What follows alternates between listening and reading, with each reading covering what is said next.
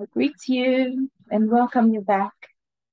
For this outing, we are looking at the husband, the ex-husband of Ruth Matthew.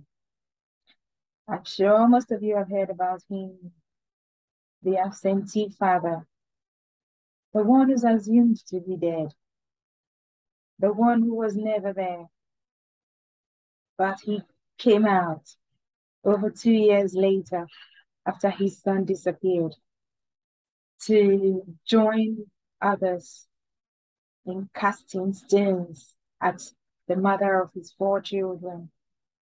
This man is so disgraceful, so shameless, so desperate to make money that he decided to team up with those against the return of his child. He's gone in bed with them and he's speaking against Ruth Matthew, our sister. We never heard anything about him, even when we were informed that Ruth Matthew went to that Berekete show in Abuja. There was no record of this man accompanying her to that show. He's been conveniently absent for so long, and he has suddenly appeared. What did he do? He was making noise, saying all kinds of things. It's a shame. I would let you listen. I was going to show the video, but I don't want him to be seen here until he repents and joins his ex-wife, the mother of his children, on the search of his child. So I'm gonna play it on this here. I hope it will be loud enough to be heard. And it was possible for so when this incident happened, now she now come by making this. So and when me and his father went to worry, was that day now I meet a man, the same lodge with her, with my children outside Mercy City. And I asked you, what happened? What did this man do? Honestly, this is not someone that I want to present here. He started with saying he's a responsible father. I'm a responsible father. In a previous video I did that I was trying to find before this one, he said things about sending his children to the best schools in the locality where they live. He took care of them, provided for them. A responsible father. 2 years plus, nothing was heard about you. You didn't do anything. He came out to claim that he interacted with the person, someone who said they knew where the child was. But he did absolutely nothing. He didn't get the police. He wasn't angry enough. This is your child missing here. And you interacted with the very person who told you he knew where the child was. You sent him money as you claimed, as Ayo claimed, that he sent the guy 70,000 naira to go search for the child. So I do not understand. How are you a father of a child who is lost? You claim that the mother of this child knows where he is. He's in cahoots with those who took the child. However, you didn't involve the police. You didn't say anything to the authorities so they could join you to go arrest this mother and that man all these years. And now that the mother has come out and she's speaking and she's been taken to court, that's when you go outside the court and make nonsensical videos, fooling yourself. Oh God. How evil can people be? I wonder how much they gave him that he must have finished eating by now.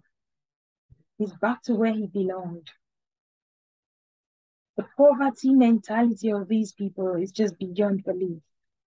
How could a man, a father, do that against his own child? Yes, you hate the mother. What about the child? That is yours.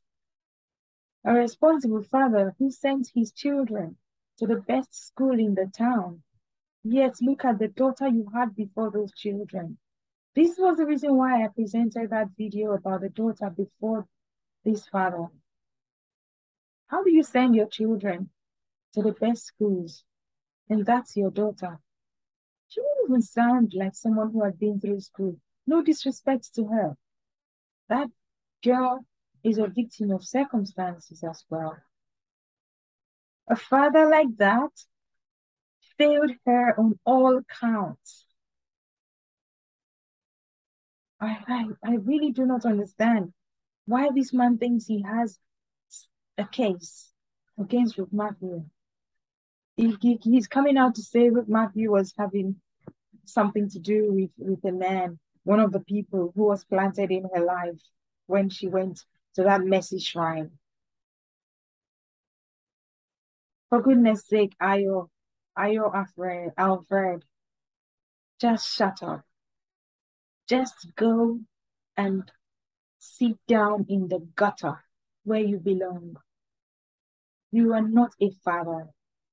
You do not even think about the future. Should baby testimony be found and his brothers are reunited, the life they would live after, how you would relate with them later in life.